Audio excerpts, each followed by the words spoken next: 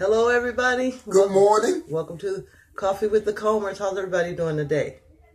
As you can see, we are on our way to church, but we just wanted to say a few encouraging words to you before we get started on our day.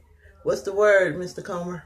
The word is just let Christ. Just let Christ be in your life and just let Christ just do his things for you today. You know, we all going to meeting, we all going to church, but the church starts in the heart. That's right. So what we need to do is focus on where is our heart. Is our heart with God? And remain in our focus. Amen. Let go and let God.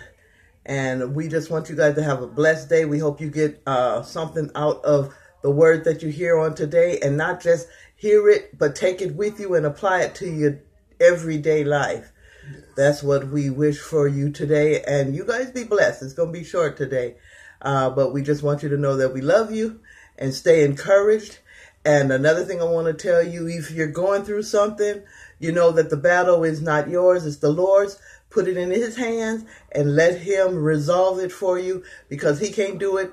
You can't do it no better than him. And he will be able to fix it all for you. Trust him and put your trust in everything in him, and he'll work it out for you.